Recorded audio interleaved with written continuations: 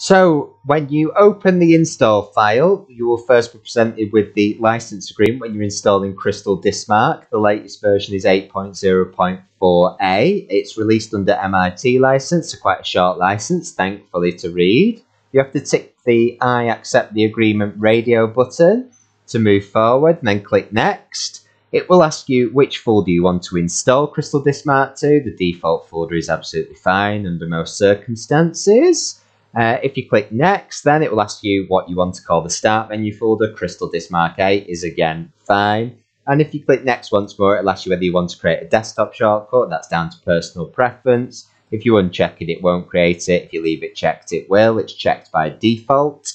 If you click next, then it will give you a review of everything that you have selected, destination, location, start menu folder, and whether you want to create a desktop shortcut. When you're happy with those settings, you just click the install button. It will install really fast. It's only 5.2 meg, so it is really fast.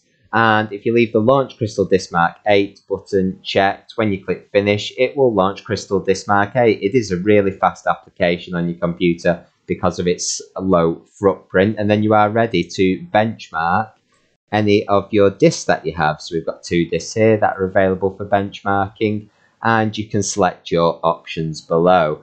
Hope that helps. Don't forget to hit like and stick around for more CrystalDiskMark videos.